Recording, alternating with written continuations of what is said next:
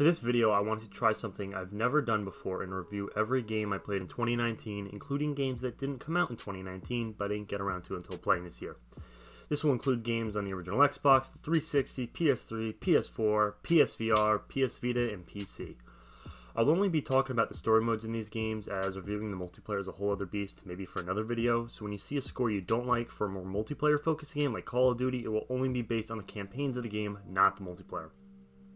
The rules are pretty simple. I get 60 seconds to review each game, and at the end of each review I'll put a score out of 10. If you want to see all the games I beat since 2009, not including the PSP or PS2, which I never got around to logging, go to my howlongtobeat.com profile, link in the description. Alright then, let's go. You finally arrived. Dusk is a badass first-person shooter that takes all the best elements of late 90s shooters and puts them into one great throwback FPS. Now, I didn't grow up playing 90s first-person shooters, so I don't have the nostalgia that a lot of people have for these types of shooters, but it doesn't mean I don't love a lot of what this game has to offer. It has this awesome, almost like pseudo-horror vibe that has you fighting everything from the occult to Russian forces and everything in between. The shooting feels great and every weapon feels unique and packing a hell of a punch whenever one gives an enemy into dozens of tiny pieces. And I have to say that it's one of the smoothest, best controlling games I think I've actually ever played on PC. And on top of that, it has one of the best soundtracks I've ever heard in a game, with composer Andrew Husholt, I think, mixing synths and metal to offer music that reminds me of Doom 2016's great soundtrack. The only real issue I have with the game is that towards the end it does get a bit repetitive, and I feel that it may have outstayed its welcome just a bit, but I highly recommend it to anyone who's a fan of 90s first-person shooters, or just first-person shooters in general.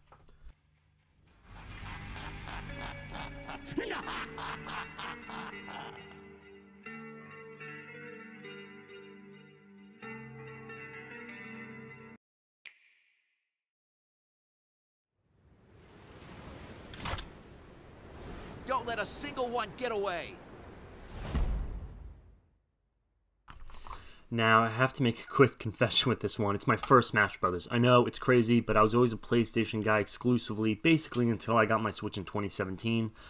So, now I finally played it, and what I'm reviewing here is the story mode or the World of Light. I'm nowhere near good enough to get into the meta and review any of that, or any of the multiplayer, so this is really just my first Smash Brothers story. It's fine. As a campaign for a fighting game, it's really not all that great and way too long at around 29 hours to beat for me. And it's really just you going from tile to tile, fighting random enemies and their assist spirits, and there's really not much else there. And it could be really, really easy at times, with loading times actually taking longer than the fights themselves. And now the moment-to-moment fighting mechanics are great, and I'll definitely give them that there. But playing through the story mode probably really isn't worth it. And I think I'd really just recommend playing against other people, as it's just really boring and way too long.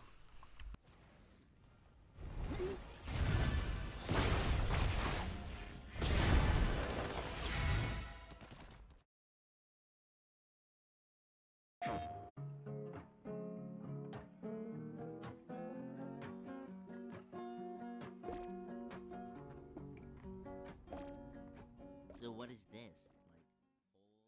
Now, this is a game that took me by surprise. Donut County is basically Katamari Damacy with holes instead of balls. You control a raccoon trying to deliver donuts to people across the Donut County to win a quadcopter as your big prize, but it turns out you're actually making giant holes that get larger as they swallow the residents of Donut County up. I'm not going to spoil anything here, but this might just be one of the most charming games I think I've ever played, besides maybe Katamari Damacy or Jetamero, and I loved every second of it. All the characters have these really fun, quirky personalities that help them make the world feel much more fun to be part of, really. The art style is simple yet endearing, looking very similar to like Untitled Goose Game in its low poly aesthetic. Now, it only took me about 90 minutes to complete, which is probably its biggest downside, but it is 90 minutes that is filled with some genuinely funny moments that actually made me laugh out loud, and that's something I can't say of many other games, and it has simple yet engaging puzzles. Now, there's not much else to say, so anyone looking for a short but sweet puzzle game that isn't too challenging should definitely give this one a look.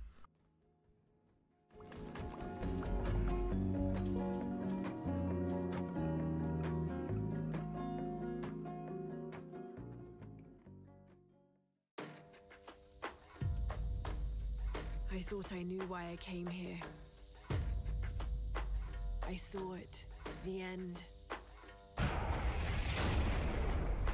Now, this is a hard game to review as it's definitely not bad by any means, and it's actually pretty good, but it just feels a bit uninspired in many aspects. I don't really have any fond memories of playing the game.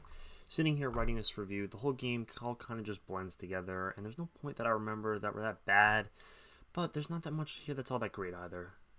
There's really everything here you have seen in other games, and it's just done better there.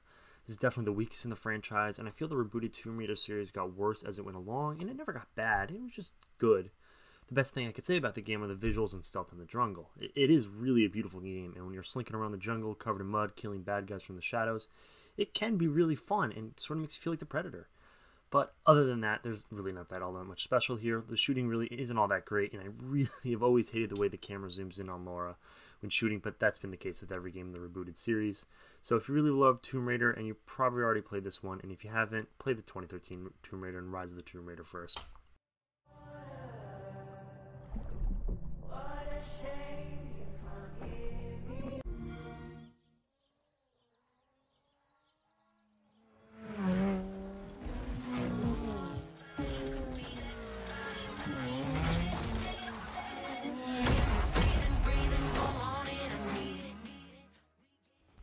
Now let me start this one off by saying that Forza Horizon is probably my favorite racing series right now.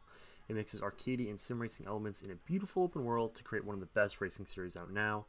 I've played all of them except the first at this point, and I wouldn't say this is my favorite one in the series. That probably goes to Forza Horizon 3, but this is still a great racing game. The British location with the different seasons is a nice addition to the formula, with each season playing slightly differently, but not too different from the other seasons. And if you're struggling on a race in one season, maybe waiting to the next season would be worth it. The only downsides of the game really are the microtransactions, and there's a lot of them, and that it really doesn't involve the series all that much. The microtransactions are really just kind of dumb, with you being awarded with things like hats and other clothing that you don't even really see, so there's no real point. But if you can ignore these and haven't played the series before, this is a great one to jump into. I just really hope the next game in the series evolves the formula a bit more, because for as much as I love this series, I think I can only take so much of the same game in a different environment.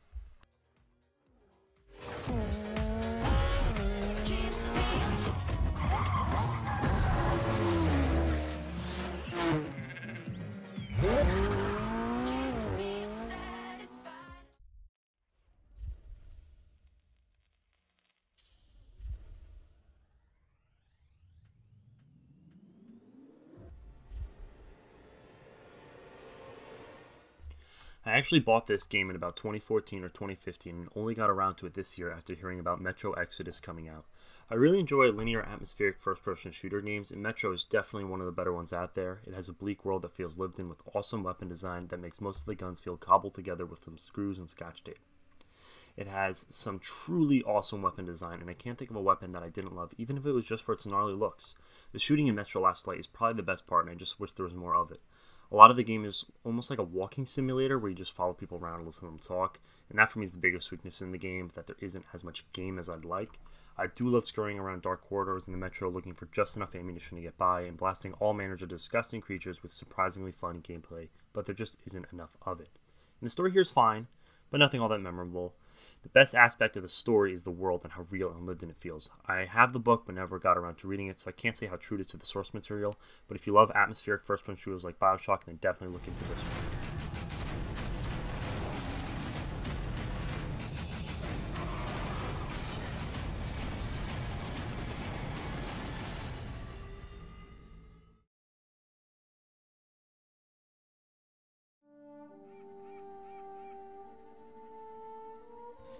Dear child, I see your eyes. The belonging you seek is not behind you. It is ahead. The droid. I'll pay for him. Actually, the droids are not for sale. The original LEGO Star Wars and LEGO Star Wars 2, the original trilogy, were some of my favorite games growing up. I played them to death at my friend's house, and when I finally got my own PlayStation 2, it was the first game I got at Toys R Us. So, the LEGO Star Wars series has a lot of sentimental value attached to it for me, and this game is a pretty good modern version of the LEGO games. If you've played a LEGO game before, you know exactly what to expect with a couple new additions. There's side missions and interplanetary travel, and a terrible new third-person cover mechanic that inexplicably uses the left thumbstick to aim. My favorite new addition has to be the Starship combat. Yeah, it's mostly on rails, but it does feel pretty good for what it is. But other than that, there really isn't much to say here. If you like Star Wars and LEGO games, you'll like this one, and if you don't like either of those, you won't like this. It's simple yet fun to play couch co-op with someone who doesn't have much experience with video games, like a child or significant other. The controls and puzzles are simple, and it's some light fun for players of all skill level. My biggest issue with the game is that I just really don't care that much for the sequel trilogy, but if you do, you might get more out of it than me. I'm in charge now. It's about time you showed up. Give it everything you got. You're afraid that you will never be as strong as Darth Vader. Just a quick heads up on this one, the footage looks terrible because there aren't any high-res trailers out for the game, and I didn't want to take someone else's footage. Now, for the second worst game I've played this year, and I really wanted to like this one too. There aren't many Star Wars Flight games out now, and this one's available on Xbox One back compat. It starts out fine enough with you piloting a Jedi starfighter in the middle of space. Once you get to the real first mission, the issues rear their ugly heads. Like many games of this era, there are no mid-mission checkpoints, so if you die in the middle of a mission, you start the whole thing over again. This is quite frustrating in longer levels where you're dying at the end of a mission, and it's just so rage-inducing. The game's biggest issue is that it's just so boring in every aspect, from the gameplay to the story to the visuals, and I know it came out in 2002, but all the levels are so visually boring. There's some fun to be had here when you're not dying, and you can play in split screen, which is great. But unless you're dying to play a Star Wars ship combat game and only have an Xbox One, I'd recommend many other games first. The only part of the game I really liked is that if you complete certain objectives and specific missions, you can get access to other playable ships, like the Slave One or TIE Fighter. But afck beating the game, I no desire to go back to the ships. Nice work, Master Gallia. Thank you. I've completed my mission.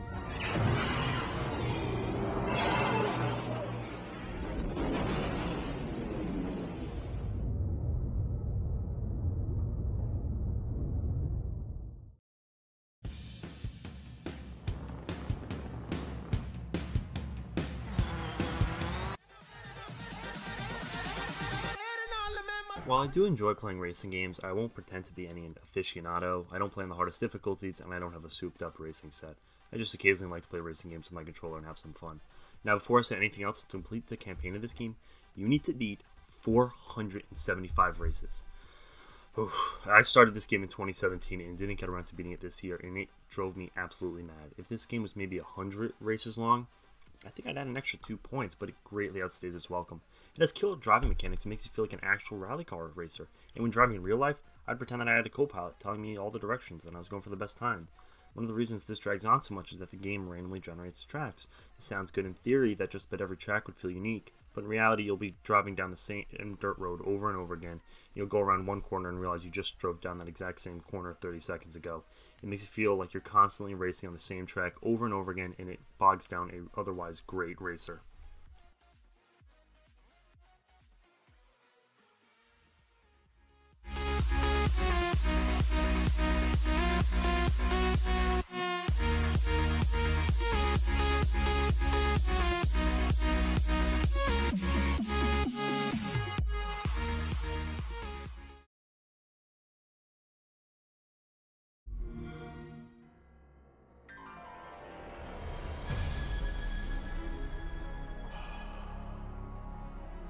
We've known each other a long time. Another first game for me in a long-running series. I only technically played a bit of DMC, but nonetheless I enjoyed this game, but not as much as seemingly everyone else. It's not that I didn't like it, I did, just not as much as everyone else. Devil May Cry 5 is a pretty standard third-person hack-and-slash game with you cutting and slicing your way through hundreds of enemies, each with their own strengths and weaknesses. You play as 3 heroes here. Dante and Nero, who play like your standard third-person hack-and-slash, and V, a unique take on the genre, who takes command of these otherworldly creatures to do the fighting for him. This game is really beautiful and runs at 60 FPS on PS4 Pro, which is great from a technical standpoint. From a gameplay perspective, the game is fun and the combat feels visceral, but there was just something there that I can't put my finger on, like the fighting felt a bit off. From a story perspective, you'd get much more if you played the previous games. Looking back at it now, I can't really tell you anything about the story because I just don't remember it all that much, other than we're fighting some big bad menacing dude who wants to take over the world. Now, I know it's not the best explanation as why I don't like the game more, but I'd still recommend this game to fans of hack-and-slash games.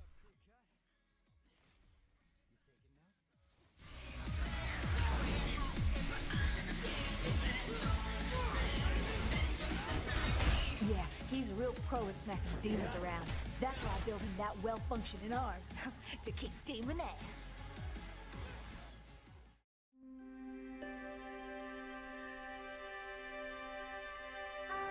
With L.A. Noire, Team Bondi and Rockstar Games set out to create a unique crime thriller that explores what it means to be a detective in Hollywood's golden age. Before I go any further, if you're going to play this, don't play it on Switch. The game is kind of a technical mess on the Switch with lackluster frame rate, awful popping, and a lot of glitches. The score I'm going to give at the end is for the Switch version of the game, and if you play it basically anywhere else, add 1.5 points to the score. L.A. Noire is not like any game I've ever played before. The writing and acting and most of the gameplay are a level above just about every game I've ever played. The game took an extremely long time to make, and I think the results speak for themselves. It's an enthralling game that uses detective mechanics like I've never seen before. Reading suspects' faces and examining clues to determine who committed crimes are all great mechanics. The only really problem here I have with the story is how some of the cases don't seem to add to the greater story of Cole Phelps. I don't even think they were trying to make these add to the story because of how the DLC cases are just thrown in the middle of the game if you have the definitive edition. The only issues with the mechanics are the driving and shooting, which to be frank are pretty bad and weren't good when they came out, and definitely not up to any standard of today.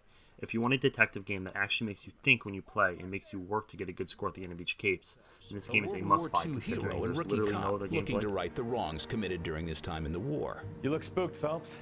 It never gets any easier, Bukowski. Phelps works to rise through the ranks of the LAPD, starting in patrol as a beat cop.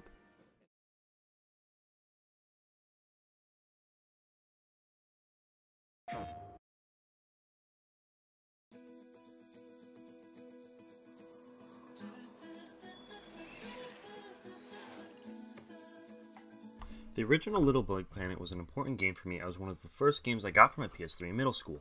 I loved creating levels and playing with a friend, even if the actual platforming wasn't the best in the world, and the levels I made were total trash when going back to play them. Little Big Planet 3 is a departure for the series in that it has been developed by Sumo Digital and not Media Molecule, since they were, and still are, working on Dreams. It's hard to call this game a disappointment when I didn't expect much from it from the first place, but I have to admit, I did expect a little bit more. Maybe I'm wearing nostalgia glasses, but this seems like very little has actually changed in the third installment. Now there are some new characters to play as, with new mechanics like a large character, a bird, and a dog, but they don't really change the gameplay up all that much. It can be fun with a friend and couch co-op, and as all the levels in this one are surprisingly hard in certain sections, which I didn't expect at all. Some levels had me trying over and over again, and that possibly had to do with the person I was playing with not having much gaming experience. But still, for a game marketed at a younger demographic, this has some brutal stages. This is your standard 2-save sequel that doesn't add too much to the formula and is only recommended for die-hard fans.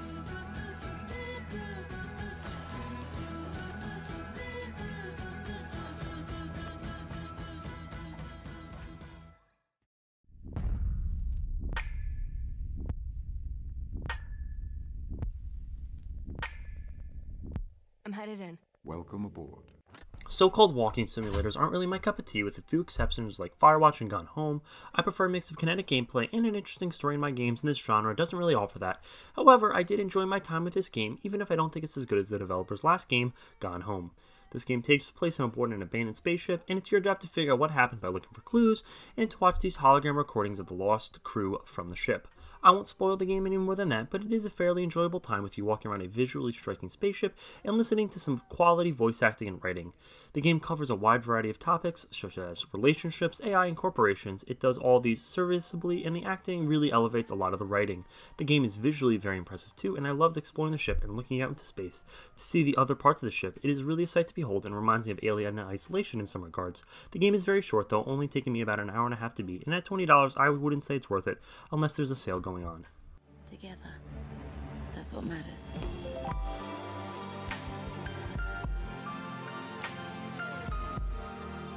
I didn't think things would end like this.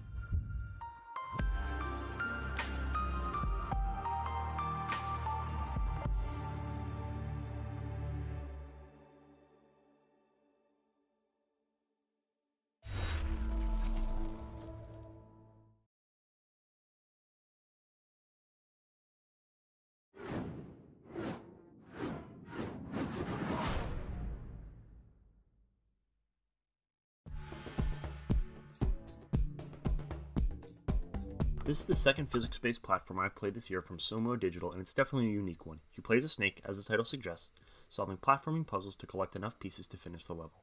The concept is simple enough, but the use of a snake as a playable character is what really makes this game special. As opposed to other games in the genre, you can't just jump from platform to platform. Here you have to curl your snake's body around obstacles like stones and bamboo to cross bridges and death traps. With a snake, you have to think much more differently, and to be successful, you'll have to think like a snake. When moving on a flat surface, that means moving left to right to get the right grip like a snake would, otherwise you'll be moving slowly straight ahead. And when going over the aforementioned death traps, you'll have to make sure you're tight enough to hold on to something but loose enough to grab onto the next obstacle. The game looks quite pretty too, with not having most advanced lighting or textures or anything like that, but it's still being a pleasure to look at with its charming art style. The only real issue here I have is with the difficulty spikes, which can get quite frustrating when you have to maneuver over lava pits where you can easily fall in, and with some poorly spaced checkpoints. The game's music too is kind of forgettable, and it's just your average upbeat platforming tunes. At $20 it's a bit pricey, so maybe wait for a sale.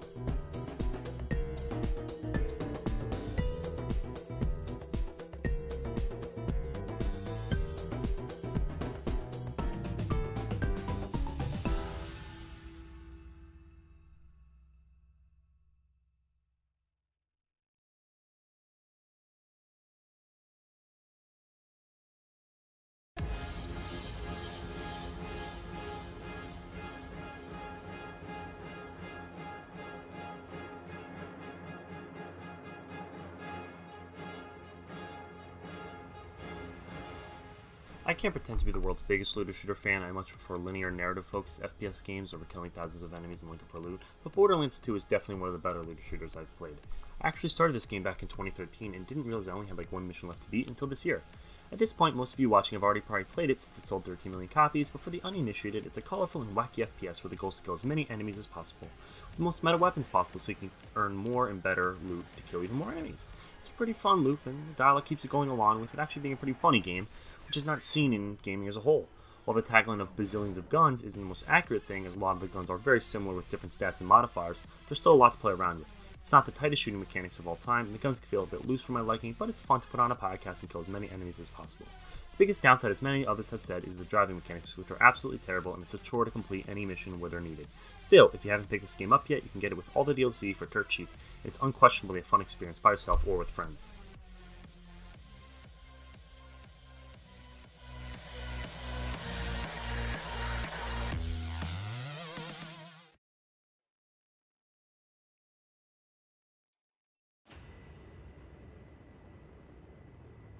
Square Enix presents an Avalanche Studios production.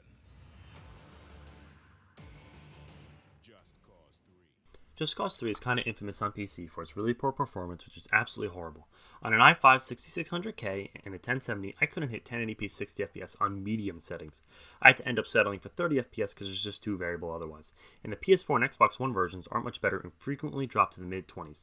So, if you could deal with the performance, what you are getting is a beautiful, generic, third-person open-world shooter in an open-world map that's just too big for its own good. There are tons of icons on the map to check off, and they're nearly all identical. If you've literally played any of the sequels or prequels, you've played this game. And I would recommend playing at least one of the games, preferably 2, 3, or 4, because they are crazy chaotic fun at times, with gorgeous explosions going off all over the place as you wreak havoc on a Mediterranean island. In terms of substance, though, there's not much here, and most of the missions are the same with you going to a location and blowing everything up. Now, this is not to say it's not fun, it's just a bit repetitive and shallow, and there isn't much strategy at all, and it's all kind of mindless junk food. Just Cause is the kind of game you want to play after a long day at work and don't really want to think hard about what to do, and just look at some cool explosions. Driven by the desire to return Medici to its once beautiful and peaceful past, goes about bringing down Di Ravello's armies and military bases by any means possible.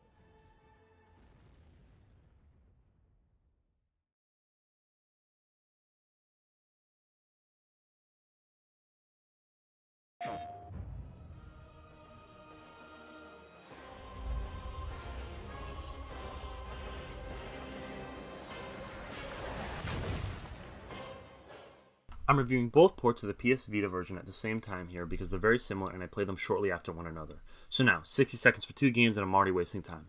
I need to say outright these may be some of the worst ports of a game I've ever seen. Both games have horrible frame rates, way worse than PS2, terribly compressed audio that sounds like a bootleg copy of a movie, and the most sluggish menus I've ever used. Oh, and also stretched UI which just looks plain ugly. These are the worst ways to play these games, even with the Vita being more powerful than the PS2. I would recommend playing it there over this sad excuse for a port. Now, assuming you can get past all that garbage, what you have here is an amazing hack and slash game that was truly amazing for its time. It still holds up from a gameplay perspective all these years later. The combat is visceral as all hell, and still manages to shock with its depiction depictions of violence. The story here is pretty good, if a bit simple. You play as Kratos as you go on a quest to kill Ares in the first game and Zeus in the second, and anyone unlucky enough to get in his way. While it is a fun ride, Kratos is a one-note character and basically only has one emotion, anger. The only real downside to this game from a mechanic standpoint is the puzzles and platforming, which occasionally break up the combat and are pretty weak and mostly obnoxious. Highly recommended, but please play elsewhere. I am what the gods have made me.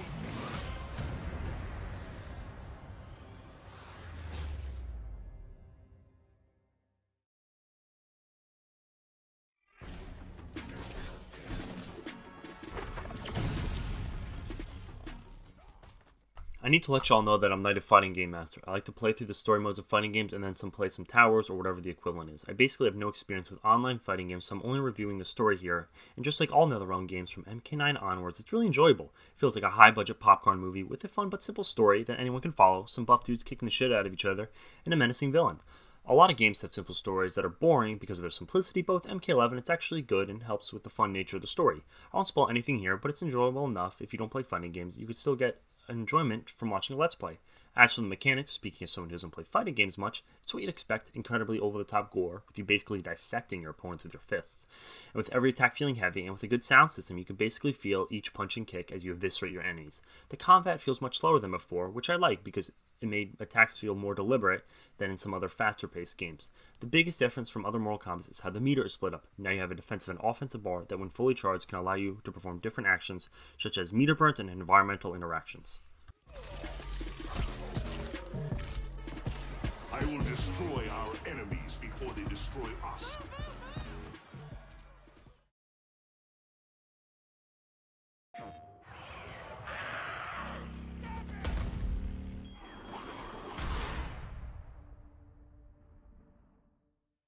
Days Gone is a third-person open-world zombie shooter. Now, I know that sounds like just a bunch of buzzwords thrown together, and it kind of feels like that too, but I think it's more than the sum of its parts. The story in the game is probably the weakest element, with you playing as a biker, Deacon St. John, an unlikable anti-hero living in this post-apocalyptic world. Deacon is kind of a dick and not really all that interesting. He's not totally unlikable, but I would have preferred a much better character. Some of the side characters are more interesting than him, but generally speaking, most characters are not all that great, and the story doesn't really go anywhere all that interesting. Now, speaking of the gameplay, it gets much better. The shooting is fun, with tons of weapons to play with. The bike, the real main character of the game, is really fun to drive and feels just right as you upgrade it from a piece of garbage to a pretty killer bike in the end. The open world is also beautiful too. Northwestern America isn't seen in many games, and it's done brilliantly here. The other unique element of the game are the hordes, which are just what they sound like: hundreds of freakers that take a lot of planning to take down and are an actual threat if you're not careful. One more thing to note is how poor the performance is once the game's map opens up a bit more, dipping to the low 20s and actually making it a lot harder to play. If you enjoy third-person open-world games and zombies, this is a game to look into and has a lot to offer, even with its myriad of issues. Riding through abandoned truck stops. Small towns.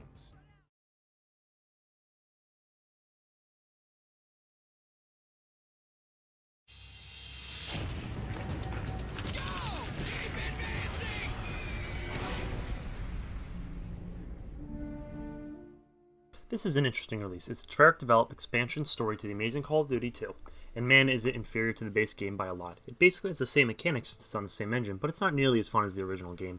To be quite honest, I don't really remember much about the game other than that a lot of it took place on the African front, which is cool because that's a front rarely seen in any media. Actually, I had to look up some information just to make sure I was accurate with this review because of how forgettable it was. A highlight for me was seeing Mark Hamill do the voiceover for the in-between mission footage, and this is something I do miss from old Call of Duties. They use real footage from the war and try at least a bit to make them historically accurate. The mechanics are mostly solid thanks to Call of Duty 2's base game, but it just feels uninspired and boring. It's everything you'd expect from a Call of Duty game with like large set pieces, but it doesn't really add to anything special. One thing that is different from other Call of Duty at the time was that the game is more narratively focused. In other CODs, you play as an unnamed soldier in a larger conflict. This game follows one shoulder. This does make you care more about the story than the previous games, with some famous voice acting too. I still wouldn't say it's all that enthralling, but it was an interesting take. This is not a bad game, just a very average one.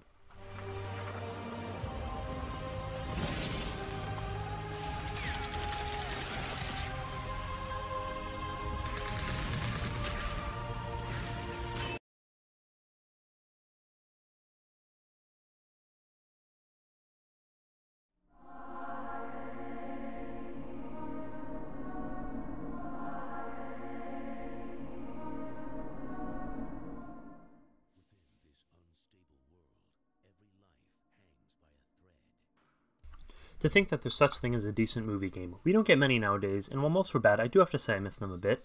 Wanted Weapons of Fate doesn't really follow the movie, but instead expands on its story. It's a fun action movie with some really interesting shots, and sort of reminds me of John Wick and how it involves a secret society of assassins that is right under everyone's noses. To start this off, this is one of the shortest games I've played this year, with it taking a little over 2.5 hours to complete, which is kind of funny because it's barely longer than the movie, but this is good because while the game's fun, there's not much gameplay diversity here, and if it were any longer, it would have outstayed its welcome.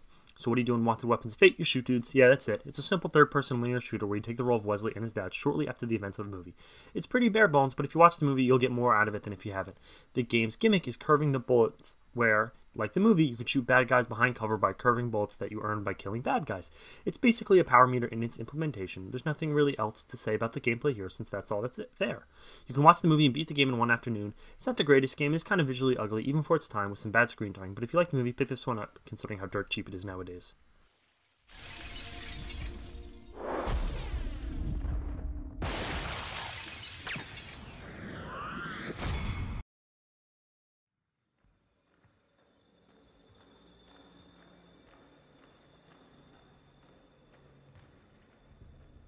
This is what started it all, and it feels wildly different than any modern Call of Duty, and that's not necessarily a bad thing. Yeah, a lot of the mechanics do feel dated, and visually it doesn't hold up very well, but there is something somewhat charming about it all. It helped popularize the iron sights, which wasn't as common in 2003 and is a vital part of first-person shooters, and it's easy to forget that there was a time before them. As mentioned in the Big Red One review, this game has you play an unnamed soldier in the American, British, and Soviet army.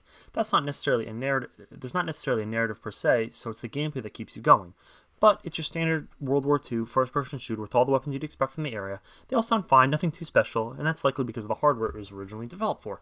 It would be nice if the remaster had some more bells and whistles to modernize it a bit more, because in the end it does feel dated even if it was a trendsetter in 2003. One thing I will note that it doesn't run very well on PS3 because the bad optimization considering Modern Warfare 2 came out the same year as this remaster and runs much better. The start of the Soviet campaign in particular runs absolutely horrendously in the beginning as you're storming the beach and as there's a lot of AI around you, but I have to say it is still fun to play in 2019.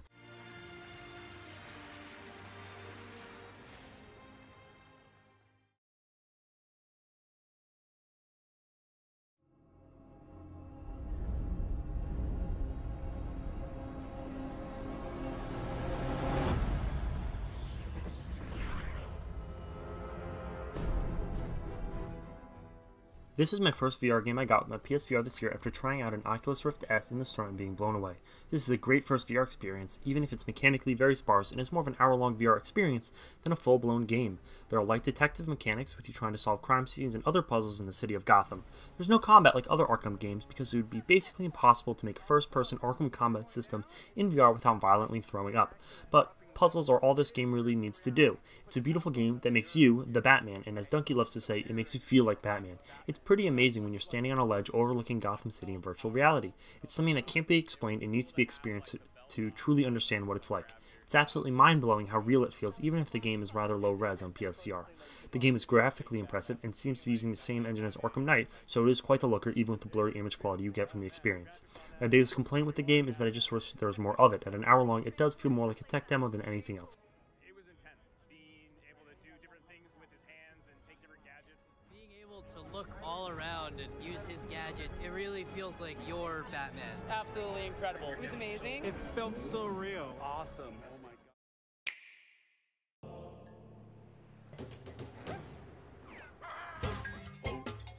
Now, I know this is definitely going to get some flack. I do like this game, and I think it's pretty good. I just don't love it as much as everyone else. To start with the presentation, this game is just about perfect, with an unbelievably charming art style that makes everyone and everything burst with tons of character. Even with the Switch's weak graphical capabilities, it is a sight to behold, easily one of the most visually striking games I've played this year. And music is also incredible, with it being one of the best game soundtracks I've ever heard in my life. It's truly something to behold, and even if you don't plan on playing the game, definitely at least listen to the soundtrack. It's an upbeat mix of multiple genres, such as what seems like jazz sometimes and rock other times. It's very diverse and never gets old. Well, what I don't like here is the gameplay. I'm not the biggest 2D platformer fan, so that will bias me in a negative way here, but I just never want to play more than a level or two at a time. And sometimes it can be absolutely brutally difficult, maybe the most challenging game this year. This is mostly because of the bosses, which again have great theme music and brilliant design, but are just unbearably challenging at times, where I'd have to put the controller down and play again later, and when beating these bosses I didn't feel much of an accomplishment. I was just happy to be done with it. I would still recommend this game to any fan of platforms because of how gorgeous it is.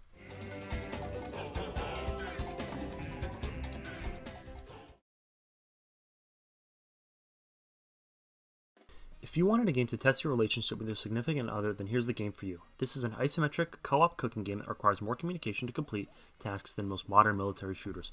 You'll need to work with your partner to know who exactly is doing what and when they're doing it. You'll be making callouts when you see a modifier come into play like lava or when there's a new item for you to cook. This is also vital if you want to see the game to the end, because you'll need to 3-star a lot of levels, and once you finish the easy early levels, you'll need to master the much more challenging later levels. This game was absolutely brutal with my girlfriend as we were yelling at each other the whole time, but boy was it enjoyable. My girlfriend doesn't play games much, but still was not able to understand the game because the controls and mechanics are so simple. You only use a few buttons to pick up items, move, and cut food. It's all very simple, and non-gamers can pick it up easy, but to master it is a whole other beast. You'll frequently need to replay levels if you want to do good enough. There's no checkpoints in the game, which is understandable, except for the last level in the game. It's 15 minutes long. It's one of the harder levels. If you fail, you have to play the whole level over and over again, which is fine when it's less than 5 minutes, but for most level, when it's over 50 minutes, it just gets tedious. Definitely one of my favorite co-op games this year.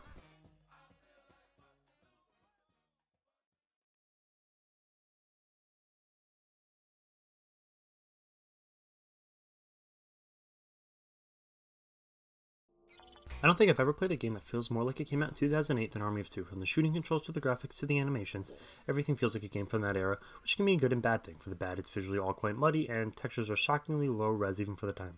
The face masks, which have become a staple of the series in later games, look like blown up JPEGs here, and even if it was high res, it would still be all kind of boring, unlike later games which have a lot more options. There's no clip removed when reloading, which is a huge pet peeve for me. The story is also boring and forgettable, and I honestly can't remember anything about it other than the fact that the two main characters, Salem and Rios, are former Army and now mercenaries. You're here for the gameplay though, and it's a lot better and holds up okay. It's not as good as Gears of War 1 or 2, which came out around the same time, but it still holds up. I would have to say that I was surprised at how competent the guns felt. I half expected them to feel loose and unenjoyable, but they are better than other games of the era like the original Uncharted. There's a decent amount of customization, and it's really fun pimping out your gun with gold camo and as many attachments as possible. I also love the main characters' designs, they just look badass. I think the second game is much better in most ways and recommend playing that first, just because every aspect is improved in every single way. Salem! Sorry, we were out kind of late last night. What's your plan? This is a puzzle shooter action game that has you take the role of two convicts trying to get out of prison as you and a friend solve puzzles and shoot bad guys together. The game's camera is stuck on split screen whether you're playing couch co-op or over the internet co-op, and you do need to play with another person in the game. This is definitely unique to say the least, and there are a lot of mechanics that you've seen in other games but never thrown together like this. And you're never doing the same thing for too long either. The game is constantly switching up mechanics from driving to shooting to puzzle solving and so on. Even with all this variety in the gameplay, I just found it a bit boring. It wasn't bad, just not all that great. None of the mechanics are all that solid, the shooting isn't all that great, the driving is fine, and nothing's really special here, and this goes for everything in the game. There are points in the game where only one character is doing something enjoyable, and that means the other character is just performing boring, menial tasks or waiting for the other player to complete the actual fun task. The story, which is the main selling point of the game, doesn't get all that interesting until the end, and I do like the ending, which is a change depending on you and your partner's actions in games. You know what I mean when you play this, and it's definitely an exciting moment knowing the ending can change depending on how you play it, and it's nice to see a game take place in the 1970s since very few games venture into this time period. This game is best played couch co-op in one sitting. Who just arrived. Now if you look to the right again.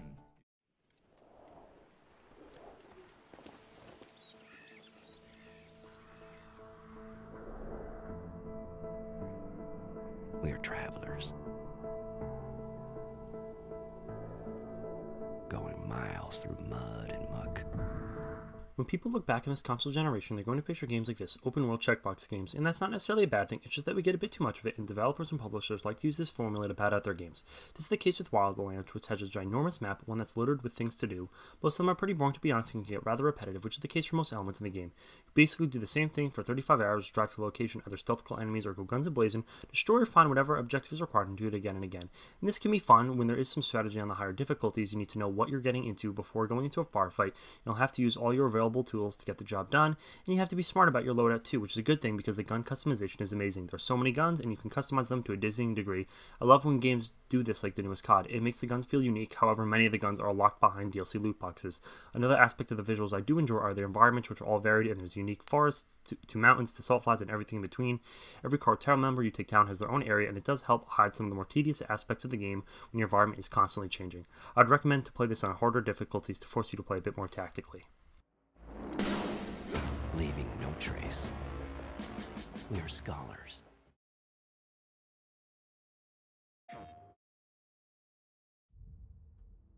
Ryan Marks. SAS Nomad Squad. Blood and Truth is a VR first-person shooter that's basically a Hollywood action movie with all the set pieces you'd expect from the genre, and you don't have full movement controls like other shooters on the platform. Instead, you can only really move ahead by looking at a couple possible cover locations and pressing a button to have your character automatically move there. It's definitely a bit nauseating at first, but after tweaking some settings and playing around a bit more, I got used to it, and I quite liked it, even though I would have preferred a mix of both automatic cover and full teleportation movement. The game feels restricted at moments because of it, and I understand why it is this way, but it is still annoying. The game is visually impressive too for what it's trying to do with a lot of explosions, detailed environments, and shockingly good character models. Now, one issue with the visuals is how blurry it is. This is an issue with a lot of PSVR games, but it's pretty bad here with it hard to make out any text you'll have to read, and characters' faces looking great up close, but moving not even that far away, they're almost unrecognizable. My main issue with the game is two-handed weapons. Most of the game you're dual-wielding weapons, and it's a lot of fun with move controllers, where you have each gun in a hand. However, two-handed weapons are absolutely awful to use and almost unusable. Trying to hold up two move controllers, one on the grip and one near the barrel, and trying to aim down sights is so frustrating, and this is an issue with a lot of PSVR games. What are we looking for then? Clues, evidence, anything that tell us. Somewhere in the I've played this on PS2, PSP, and 360 multiple times over the course of more than 10 years, and this is my favorite movie for younger me. It was the first FPS I ever played because my parents were very strict about violent video games.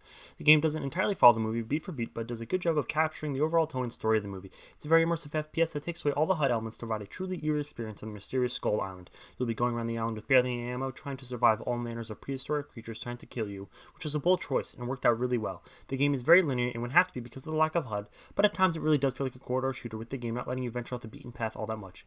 This becomes an issue at times because you're on this large island but don't ever get to explore it. What really doesn't work all that well are the Kong sections. They're fine and all, but the third-person beat-em-up mechanics are pretty simple and honestly not all that enjoyable. It doesn't take up too much of the game, but what I really remember about these awesome first-person shooters areas, not the Kong sections. There are a few cool moments with the screen shaking as you roar and ripping apart of E-Rex's jaws, which does give you an adrenaline rush, but there are a lot of moments with you killing smaller enemies and doing some easy light platforming, which brings the game down a bit. This is the best movie game I've ever played, hands down, no question.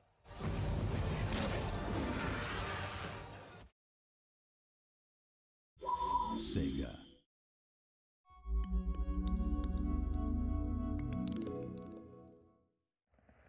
I know this game originally came out in 2010, but it looks great and easily runs at 1440p 60fps high settings on a 1070. The game's art style is really great, and I love looking out to the horizon, which is basically a giant ring where everyone lives. Think Elysium or the original Halo.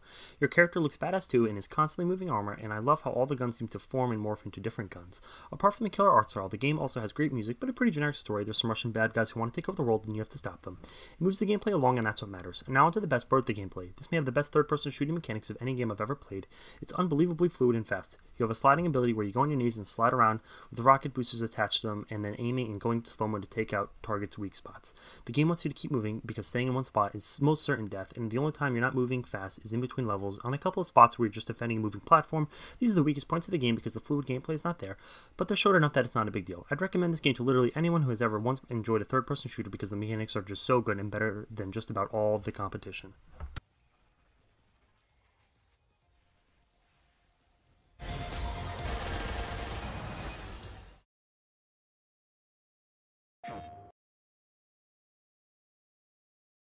Welcome, my friend, and step right up to the ride of your life. This is definitely the scariest game I've ever played. When watching it not in VR, it looks creepy and all, but not all that scary, but when you put a VR headset on and go into the world, it's just so terrifying. I actually scream while playing this game at multiple points. I occasionally enjoy horror games, but VR horror games are just as enticing as they are off-putting. I want to play more of them, but at the same time, I'm too scared to. The creepy, well-detailed environments that you can only really see with a flashlight makes it feel like you're never in total control. Yeah, you have dual-wielding guns that can kill enemies, but sometimes you just can't get to them quick enough, and they scare the ever-living daylights out of you. One of the reasons for this is because of how good the game looks. The lighting especially is superb, and is better than even most non-VR games. It looks shockingly realistic at times, even with the blurry visuals. The environments cover some hard bases like carnivals, butchers, and caves.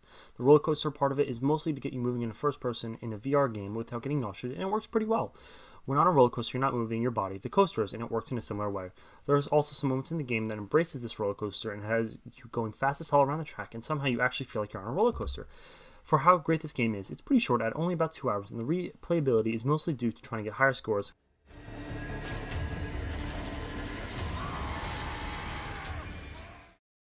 Peggy 18.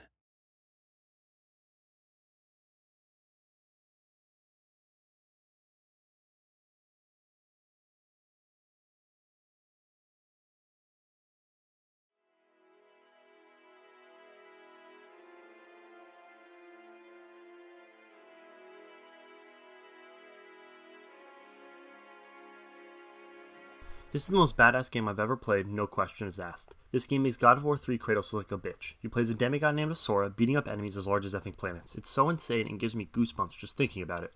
I'd get more into the story here, but I don't want to spoil it.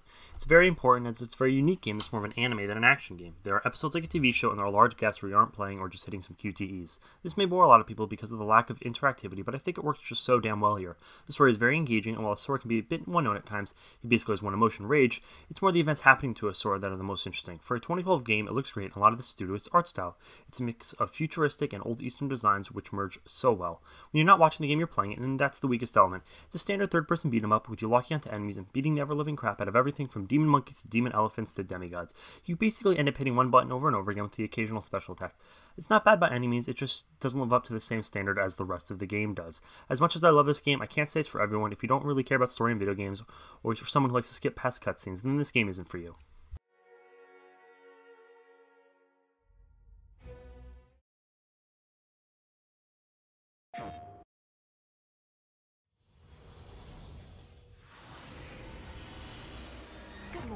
Now into the worst game I've played this year. I had high hopes for this game as I like Killing Floor 1 and 2 a decent amount with their meaty gunplay and heavy controls. I thought this would be the perfect fit for VR. And in the beginning of the game I thought this was the case. I enjoyed myself killing zombies, however once two-handed weapons came into play it was just a shit show.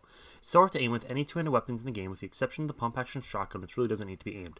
The reason this game is so much worse for me than Blood and Truth when both games had bad two-handed weapons was because it was required for you in one level to use a sniper rifle to kill enemies from afar.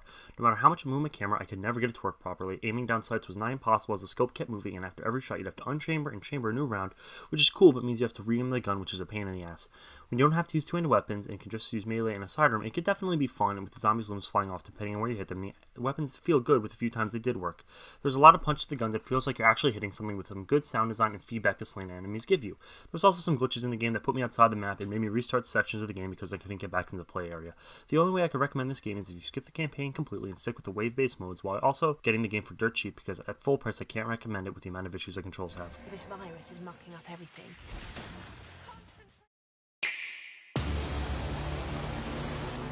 Any fading hope that our worlds have left to survive the coming darkness lies in your hands. If we want to survive this, we do it. This is an isometric 4-player co-op beat-em-up game where you fight countless enemies as you progress your way through the story, which is just generic Marvel fluff with you fighting Thanos for the Infinity Stones, not unlike the movies in some way. There's nothing too special here, and it's not like you're going to get attached to any characters that you weren't a fan of before, but it gets the job done. There's just twists near the end of the game that anyone can see from a mile away, which is a bit annoying. Now the gameplay is where Marvel Ultimate Alliance shines. You have a standard light and heavy attack, and also 4 special attacks for each hero, and all 36 heroes have their own unique specials, and can be comboed together for even greater damage. The combat here is very satisfying, if a bit easy, with the exception of some of the bosses. All the attacks from punch to kicks to guns and spells all have a real weight to them. The real challenge comes from rifts, which are modified areas of the game you've already played with some more difficulty. Now I do like this and played it a bunch, but it's a bit obnoxious that Thanos is locked behind the final one, which is absolutely painful to get through. The performance isn't all that great either and gets lower than I've ever seen a game get on Switch when all the abilities are active. The visuals also aren't all that great, and while the cartoon art style hides a lot of this, it just isn't all that detailed or pretty. Finally, I don't like that the crystals you can add to characters to give them small buffs. I just think it's unnecessarily cumbersome and complex. Death always prevails. I have waited so long for this. We will. I was pleasantly surprised with this game. It's almost like a better, more condensed version of No Man's Sky with some Ubisoft open world mechanics. You fly around on a spaceship that you can customize with different weapons and pilots as you fly around the galaxy, shooting enemies and saving the galaxy. The shooting is pretty fun and the guns have weight behind them, and you have to think about which weapons are weak against what enemies. You can combine weapons to increase what damage you're going to do. What I don't like is that the game gives you 3 weapons, but there are more weapon types than that, so you'll be missing out on some combinations of weaknesses. You can still beat the game, but it's just a bit more challenging. The game also has a pretty cool art style with the planets looking distinct and being fun to explore. There's everything from ice planets to fire planets and a lot in between. What I like is that there's a set number of planets, unlike No Man's Sky, where a lot of the planets feel similar, but here they're all different. They all do have the same structures and enemies, but the landscapes are unique. You can also explore space and fly your ship from planet to planet without any loading screen, which is cool. And there's some fun, simple space combat that relies a bit too much on auto-locking enemies. I love this game as split screen, and it's very fun with a friend as you two are constantly swapping ships and weapons. It's very strange that there's no online, which does stink, and I think that this might be the most fun I've had in couch co-op in a while. There's a story here, but it feels like a generic Saturday morning cartoon, which is fine considering the target demographic is kids.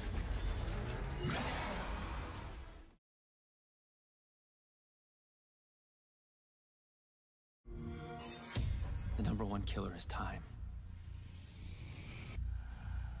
it destroys. This is a unique game that takes a risk, and I'll give them credit there. This is due to the use of live-action TV episodes, splitting up each chapter in the game. They're about 25 minutes long each, and this is the biggest issue for me. I found these wholly unenjoyable. The acting isn't great, with the exception of some of the big-name actors. It feels like a low-budget CW show with poor lighting, boring action scenes, uninteresting dialogue, and tons of Nissan product placements. The only reason I didn't skip these is because they're vital to the story, but in reality, I don't remember it all that well, and I didn't even beat it that long ago. I just know there's some confusing time travel jargon. The game is visually very impressive and has some fantastic-looking effects and very detailed character models, but even this is marred by the use of downscaling techniques that needs to be implemented if you want an acceptable frame rate. The game runs so poorly it's hard to fathom at times. I've been shitting on this a lot now, but one aspect I do really like is the actual gameplay. Actually running around using time powers to defeat enemies is exhilarating. You have to use different abilities on all the types of enemies, such as putting up time shields to get past a sniper, or slowing down a heavy to get behind it to its weak spot. I love Remedy and I want to see them succeed, but this game annoyed me so much, with it barely running at acceptable settings to the obnoxious poorly done TV episodes. This game has some serious flaws.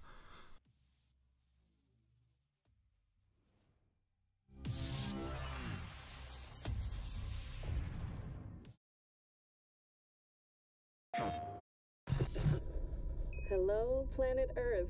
I'm Eva Tyson, and joining me is one of my colleagues, Dr. Grant Moon. Hi.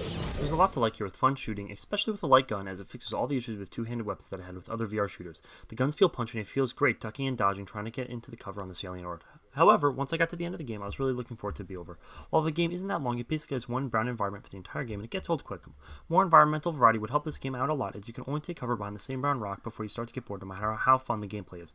The enemies all come at you from the front, so if you're using the more accommodating comfort modes, you'll never have to worry about turning around to shoot an enemy. The enemies also have a nice variety, with you hitting all the shooter tropes, such as small enemies that come in packs, long-range ones, rushers, etc. Other than the boring environments, the other uninspired part for me was the story. I don't want to spoil anything, and I've never felt a connection to either of the main two characters, whose journey you watch play out, since you're trying to find out what happened to them. It does take some interesting twists and turns, and the intro sequence is amazing, but every time there was a cutscene, I always wanted to get back into the gameplay, because that was where the real fun was. If you have a PSVR light gun, I would highly recommend this game.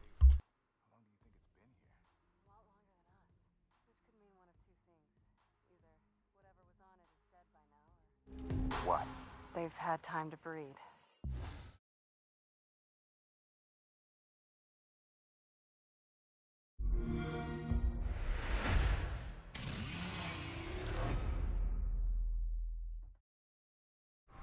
Even all these years later, Gears of War is better than just about all the competition in terms of its raw cover and shooting mechanics. This is a remake of the original 2006 release with some nice visual enhancements and about 90 minutes of new campaign gameplay. I really like Gears of War campaigns. This is a great entry in the series that holds up incredibly well. The guns still pack a hell of a punch. There's not a ton of variety in the guns though, and I was entirely content using just the Lancer and Nash for most of the game because of how good they feel. The only other issue I have is with the animation for the chainsaw, which was glitched out for the entire game, so anytime I went for an attack, the animation would play out too far away from the enemy, so they would be teared in half without the actual chainsaw touching them.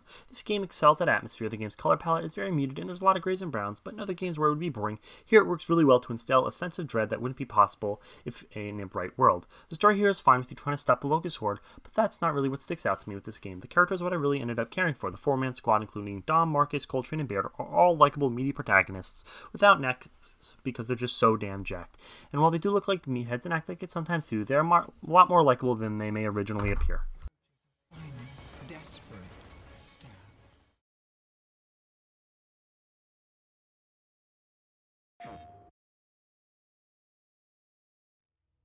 This game truly is a masterpiece, other than some glitches I experienced in this version of the game. It is truly fantastic, and this is my 4th time completing it too.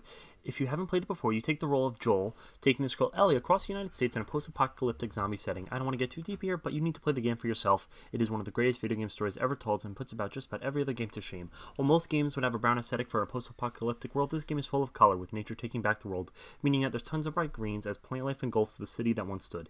Even though it came out in 2013, it looks fantastic from a technical standpoint, which is something you can't say of many games released around that time. The phases in particular here are fantastic and full of emotion. The gameplay is where most people have their criticisms, but I think it plays really well if you're having limited ammo as you try to avoid combat to conserve ammo and supplies when you need it most. The gunplay feels solid too, with all your shots packing a punch and that could tear enemies apart in a brutal fashion, and this game making you feel uncomfortable with the violence. Some of it hard to stomach, but it serves the story well as it makes the world feel real without being over the top.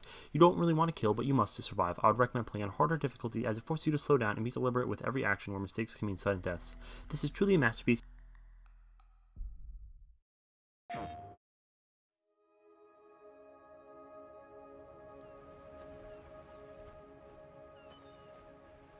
In Concrete Genie, he plays a bullied boy painting scenes that come to life on walls and creating these monstrous called genies to help you along the way and solve some puzzles. What I love about this game is how it tells you to create a scene with maybe some grass and trees, but doesn't go into specifics. And you don't just draw grass with some lines, the game gives you a template to work with, so you'll choose the grass option. As you brush across the screen, grass populates the area, and this is the same for all items in the game. You don't start out with much to work with, but as you get further into the game, it opens up a bit and allows you to start mixing and matching a lot more. The same goes for the genies you create, where you start with a template and then add features. It's not a huge amount of customization, but it's enough to get the job done. That's the main gameplay element, and it's nice to see a game that's not about violence, though near the very end they do add some combat mechanics which aren't very enjoyable, and I don't think add to the overall experience. The game takes place in a fishing town, which is an interesting setting you don't see much in games. One gripe I do have is with the stealth mechanics, since there are a band of bullies wandering around, and if they see you they'll run after you and throw you in a trash can. It doesn't put you back much, and they aren't destroying your art, so it feels more like a nuisance than anything else. What I like so much about Concrete Genie is that I've never really played a game like it before, and it's a nice change of pace when playing so many shooters and open world games. Whoa! You're alive?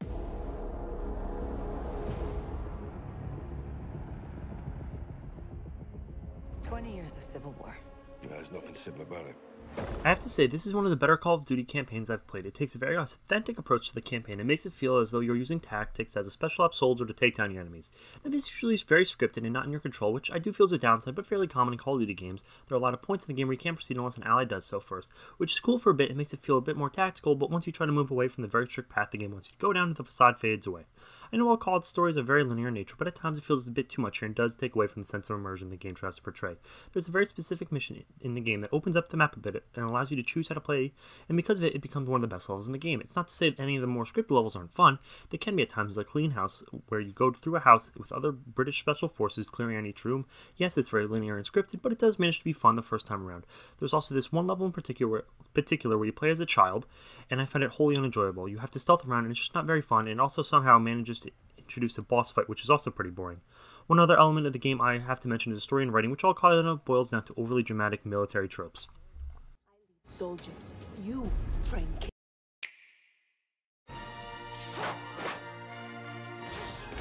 This is a game where if you think the trailer looks cool, you're almost definitely going to like the game. It's a third-person action game where you slice and dice literally tens of thousands of enemies with single attacks killing dozens at once. I'm only going to be talking about the Legends mode here because I didn't really have any desire to play adventure mode or challenge modes. Just know that when listening to my criticisms, and how our warriors will be dropped in a map and will have objectives from kill this enemy to defend this ally and so on. The gameplay isn't very complex, it's not trying to be either, and it works because of it. Your 2 main attacks are just light and heavy that can be strung together for some combos, but where the depth comes in is how many different characters there are all. They all play pretty differently from one another, and part of the fun is just trying out new characters to see their movesets. There's 30 of them from all different Legend of Zelda games, and a lot are unlocked from the start, and the more you play, the more you unlock. While I do like this in some aspects, it also means the best strategy is sticking with as few characters as possible to level them up and forget about everyone else. Another thing I don't like is the one objective type where you have to defend a person or area. They're fine by themselves, but usually put with other objectives, it means you'll have to basically babysit them and have to check up on them while completing other objectives. I can't tell you how many times I failed a mission because a useless NPC died. One part of the game I definitely didn't care for was the story. It was very animated, I didn't seem to have any purpose. If you want a mindless game just to kill unspeakable amounts of enemies, then this game is for you, and there's a lot here for you too.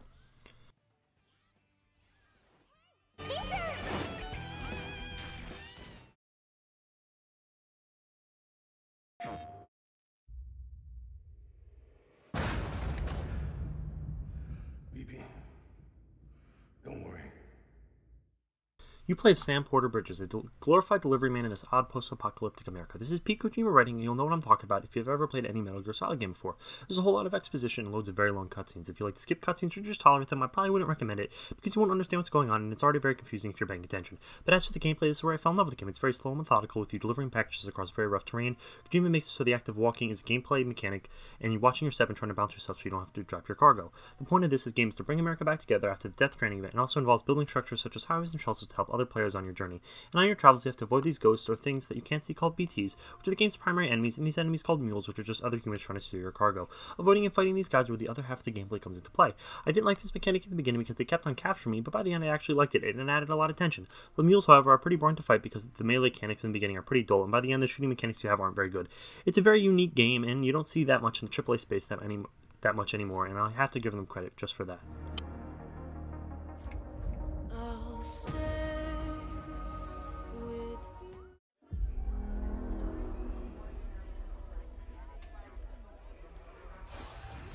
I'm surprised at how good this game is, even with its many issues. The game feels great to play with lightsaber swings, packing the sort of punch I wouldn't expect from a first-time effort. When you cut enemies in half, you sort of get a power trip, but that's only for non-human enemies, as human enemies can't be dismembered, and that was disappointing considering The Force Unleashed had it 9 years ago. The game is slower than most third-person action games, and it's more on the level of Bloodborne. Yes, you can get aggressive, but you must be careful since some of the enemies are quite deadly and can mess you up. Some of the bosses specifically were brutal and had me restarting over and over again on the second highest difficulty. While that was annoying, once I mastered parrying, I began to take down these bosses. The game also takes another page from the Souls games in that enemies respawn after meditating or dying, but unlike those games, there doesn't seem to be any reason, and it seems like they wanted this mechanic, but didn't know how to incorporate it narratively. The story is solid, with some excellent performances really taking it up a notch. It takes some dark turns that I liked, but I found the ending to be kind of boring and safe. I would have preferred a bolder ending. Now into the bad, the game is glitchy as all hell. I've fallen through the world so many damn times, and I had to quit the game to get out of dying sometimes as I'd respawn outside the play area. Many times enemies wouldn't load, and I'd run through an empty areas that had sectors pop again, and it really felt rushed. I would sprint most places, and if you sprint, there's a good possibility the world won't load properly, and you'll fall through and then wait almost another minute to load back in. Within.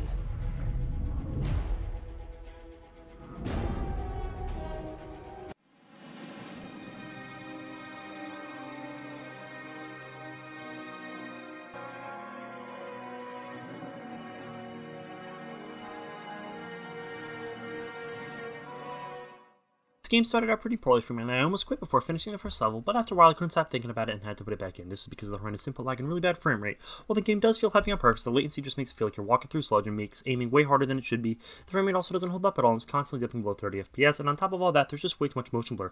Put these all together, and I hated it at first, but I just couldn't stop thinking about it after putting it down for a day. So I got back in the game the next day and quite enjoyed my time. Yeah, all those issues definitely hampered my experience, but the atmosphere and eventually fun shooting kept me coming back. The shooting takes some getting used to, but once you do, bolts have a lot of impact, and the Hellgas react to every bullet you shoot at them. It does take a lot of bolts to kill, because these guys are bullet sponges if I've ever seen one. The game plays best at close range, because once you start getting to medium to long range, the guns are just too inaccurate, and the enemies take too many bolts to kill. Luckily, the game does not have too many long range gunfights, so it's not so bad, and when there is one, they usually give you a sniper, making things a bit easier. And for the story, I didn't care at all. Yeah, the Hellgas are cool enemies, but that's about it, and I really couldn't care any less about the protagonist or antagonist. What does hold up is the graphics and the art style. This game came out in 2009 and still looks good, and is one of the best looking games on PS3 today.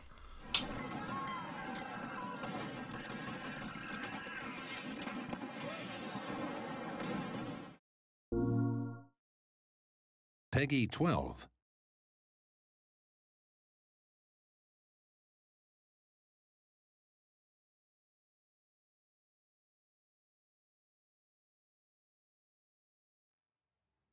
Does the color of the sky mean anything? I'm not a huge fan of fight games, but this game made me one. It's a mix of arcade and simulation mechanics that made for a truly exhilarating experience.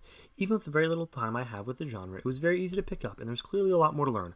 Going to dogfights thousands of feet in the air or bombing targets on the ground are equally as fun. Dodging missiles and weaving around the air to finally destroy that target who's been on you the past 5 minutes is so rewarding.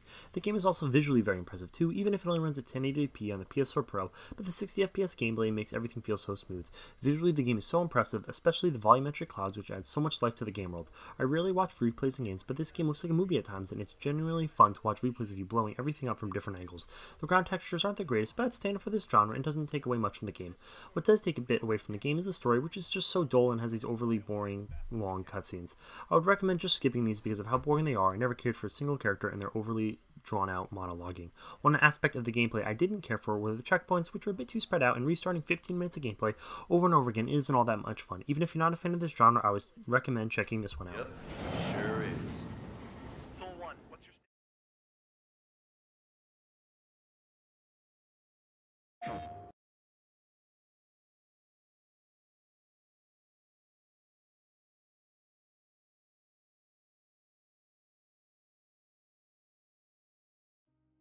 In just about every aspect, I think this game is better than Killzone 2. From the variety in the environments to the feel of the game, everything seems improved. The first thing I'll notice when playing this game is that it feels so much better to control. The input latency has improved quite a bit, and the frame rate is much more consistent, though still not the greatest. Where in Killzone 2, you're in one environment basically the whole game. Here, you'll be in war-torn zones, lush alien worlds, and a lot more.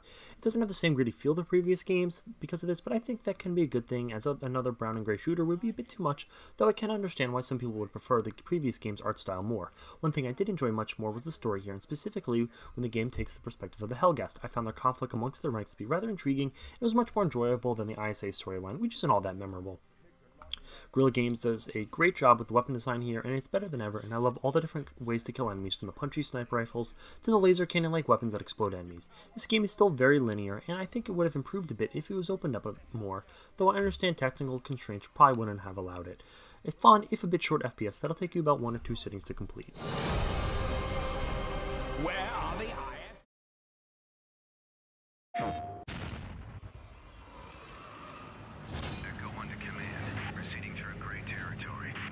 This is a pretty standard first-person shooter from 2008, and I know a lot of people love this game, but I found it to be a bit dull. I much prefer Resistance 3 to this. You take the role of Nathan Hale, a soldier infected with the Chimeran virus, as you go across the world trying to stop the Chimeran threat. There are a lot of cool set pieces in this game, but overall I don't think it holds up all that well. The shooting feels average at best, with some cooler weapon designs as Insomniac is known for helping make up for it a bit, such as the Auger, which is basically a gun with wall hacks. The gameplay here is really where the game suffers. It just feels so inconsistent. You'll constantly be dying and not knowing why. One moment you'll have full health, and the next you'll be dead for seemingly no reason. This is very frustrating, as you never felt in control of the game since your deaths never felt your fault. Graphically speaking, the game isn't all that great either. It came out in 2008, and there's just so many better looking games for the time, such as World at War and Halo 3. There's a story here, and it does the job to get you from place to place, but other than that, it doesn't really tell that compelling of a story. I do love the premise of the game, but it all feels like it could have been a lot better, which is why I think Resistance 3 is the superior game because of how it fixes just about every problem this game has. Welcome to World War Z, the third-person shooter based on the hit Paramount film, pitting you and your friends against countless hordes of zombies. This game is basically Left 4 Dead in third person, and I think, while a little unoriginal, it does what it sets out to do pretty well. The main gimmick of the game that separates it from other zombie games is the giant hordes you face off against. You'll be setting up your defenses when a giant swarm of seemingly hundreds of zombies come pouring out of buildings, and it is a sight to behold. It's something you need to experience for yourself, as it is one of the most memorable gaming moments this year. Other than this, the game doesn't really do anything new, but what it does do, it does pretty well. Other than the story, which is fairly non-existent, the gunplay feels pretty good for a third-person shooter, and there's a decent amount of guns you level up through playing the game, and I loved unlocking new variants of guns unlocked to try in the game. There's also a lot of classes, which helps to differentiate it from Left 4 Dead, and these help to make the gameplay feel a bit more dynamic, because on the harder levels, you'll need to coordinate with your teammates if you want to succeed. To upgrade the classes and guns, you'll need to earn credits from playing the game, and it's nice to play a modern game that doesn't feel like a grind. Everything is fairly easily obtained, and it just takes a bit of playing around to level up. One other positive are the locations, which are variety and have nice details. If you're like me and waiting for Left 4 Dead 3, then maybe give this game a shot if there's still an active community playing it. Just around the corner.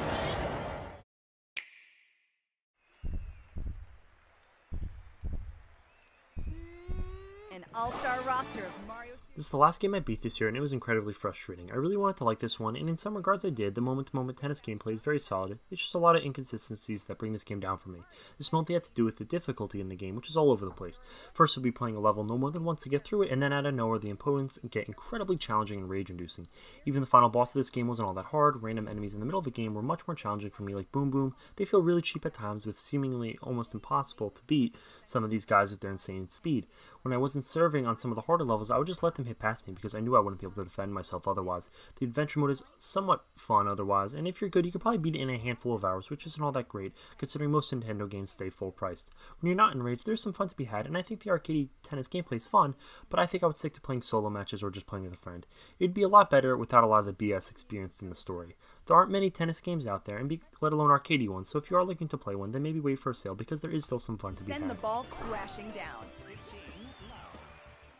If you've made it this far, I gotta say, I am kind of surprised. I kind of just made this out of the blue. I was thinking about it for a while. I bought a microphone and wanted to see what it would be like to make this video. And this was a lot harder than I thought it would be. I wrote these reviews months back, and now that I had to actually read them out, which I was kind of putting off because I don't like the sound of my own voice, I realized that it is a lot harder to record and read scripts than I originally thought. As you could hear in some of the ones around the middle, I was just having to go through them as fast as humanly possible because I wrote so much, and it's a lot harder than it may seem to write a whole bunch of reviews and only make them 60 seconds each. But I'd say it was kind of fun, and I might do this some more, maybe with some maybe like the movies I watched in 2019, maybe make it a bit less scripted so I don't have the same constraints that I had with this one, and maybe from now on I might review games as I play them. I'm currently playing Gears of War 5, and that's pretty fun, but I'll probably beat that in early 2020, sometime beginning of January. But if you guys want more of this, just let me know and put it in the comments, and I think I might do some more of this just with a bunch of different stuff like movies and maybe even music and games. I'm a big fan of people like the Cosmo Variety Hour, and I was kind of hoping to make something like that where I'm not stuck to one subject. I can talk about really whatever I like here, but I don't know, I just wanted to make a video about this and I thought it'd be pretty fun. So I hope you like this, and if you got this far, well, I gotta say I'm surprised because I don't even know if I would make it this far.